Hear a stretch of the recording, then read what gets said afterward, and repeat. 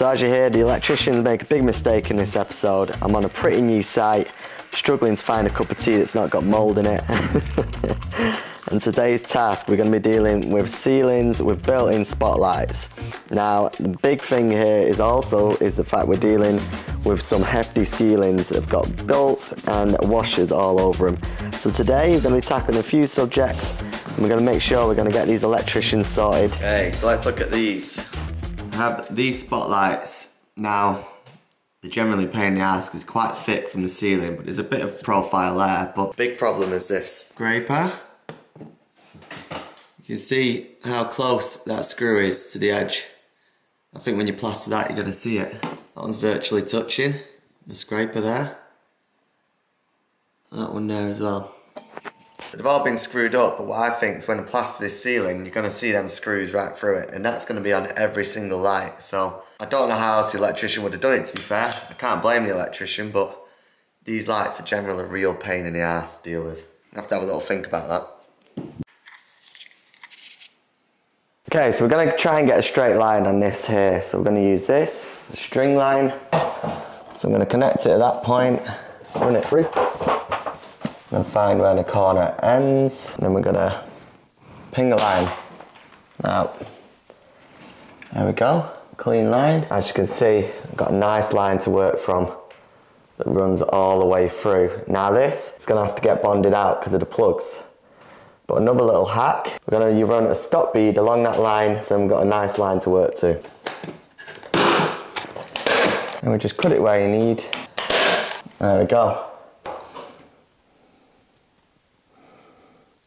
So I'm also going to scrim tape the bead, and that's because, to be honest, the staples don't do a great job of holding these up. So I've got them up initially, but the scrim tape will not only help it stop it from cracking, but it's just a great way to fix them up again. He says as the bead's falling down.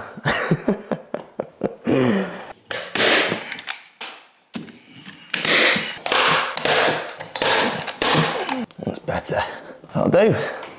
So I just spoke to the foreman for this job, and he said his electrician's going to come back. So it's just not worth risking, is it? Imagine plastering the ceiling, all these screws are showing through.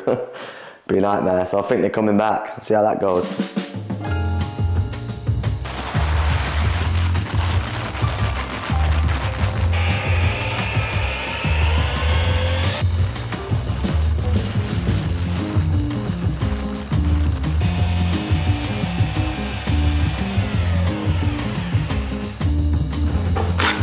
So the bead's on, we're just gonna load it up now. Now, the good thing about having the bead is we know how far I've got to come out, so there is actually a massive dip in this detail here. So push it into the scrim, and then we know exactly how far I've got to come out to. Just bringing it all the way in, squeezing it into that scrim tape, because the bonding doesn't always like scrim, it likes to fall off.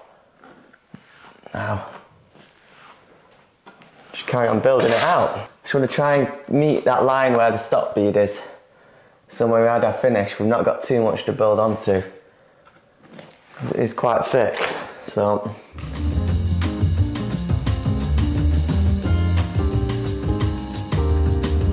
Rule it off with this. Try and get that line nice and straight, so. I don't want to take too much off there because it's still quite thick. So I still need a bit building out in the middle there. Another thing, checking the bottoms. That bit needs building out. That edge is okay. So all the prep is made when you're filling in any areas that are low. We're going to rule them off now. Let's see how that looks. That's better. That's better.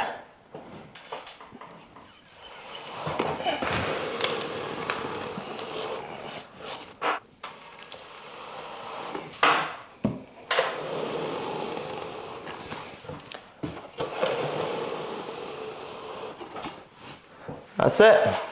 Nice clean edge, straight line running through. We've got rid of the plugs. Winner. Okay, so we're just going to carry on the same thing all the way around the room until all the skeelings are done. Now let's look at the spotlight situation. So the electricians came round and in the end they used some silicone, they glued them up, and now that is a lot better, ready for the next part. Okay, so we've got the mix on, we get the stilts on. It's a must for all ceilings, stilts are amazing. Get these on, and then we see how these bloody spotlights go. Not too excited about them, but it's got to be done. So I'm going to whack these on, we'll go from there.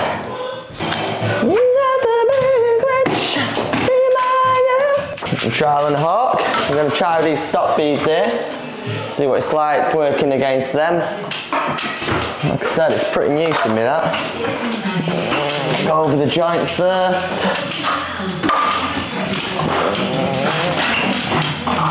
So we're going to need quite a thick coat to get over these spotlights as well, so that'll be something we've got to think about. So we're going to need 2 thick coats really. These spotlights are always a bit of a bugger to deal with. So I'm going to put a nice thick coat on all over the ceiling, stopping at the stop beads, working around the lights. And actually, I don't think these lights are going to be too bad, to be honest. Looks like this could be alright. Absolute nightmare. Oh, and if it's loud on site, by the way, I do apologise. The selfish chippies are here, butchering wood and making a load of noise. Now, like I said, some of these spotlights, the ones that are plastered into the ceilings, can be an absolute nightmare. But these particular ones have got quite a low profile and they're quite easy to work with, so it's quite lucky in this instance. But in some situations, I've had to bond out the spotlights beforehand just to try and get a decent gauge on them.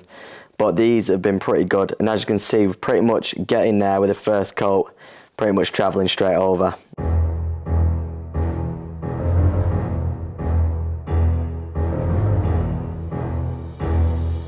But yeah, you've got to watch out for the near misses, because that is a real thing. That was a close one, right in the face.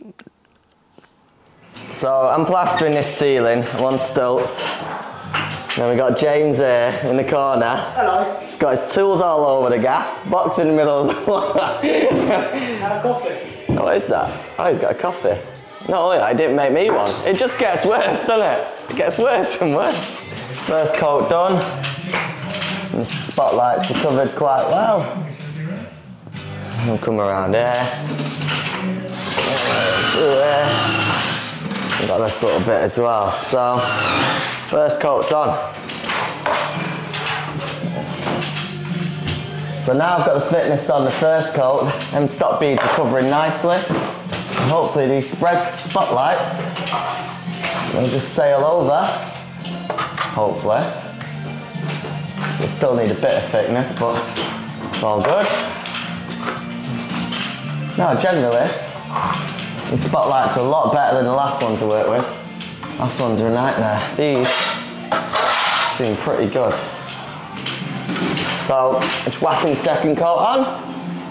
Nothing too hard, nothing to talk about really, other than how these angles finish once the ceiling's done. I'm going to fly through it. I'm going to check back in later on and see how it's all looking. So we're just getting through the second coat. And again, the second coat doesn't need to be as thick as the first, but with the instances where we're working with built-in downlights like this, you want 2 solid thick coats really to make sure you're completely covering the whole area.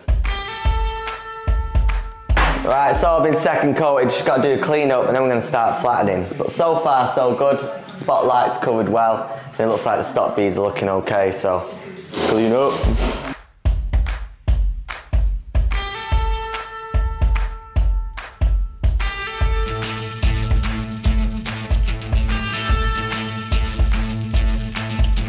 So I'm going to the flattening. What I'm going to do is just scrape back and try and find a bead, and then I've got something to work to. And then I know that edge is nice and tight. So that's the plan anyway. Just scrape that bit back.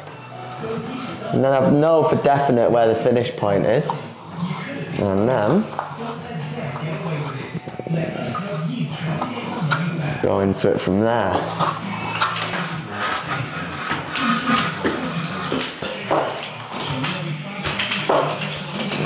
Got 2 separate mixes, so should be all good.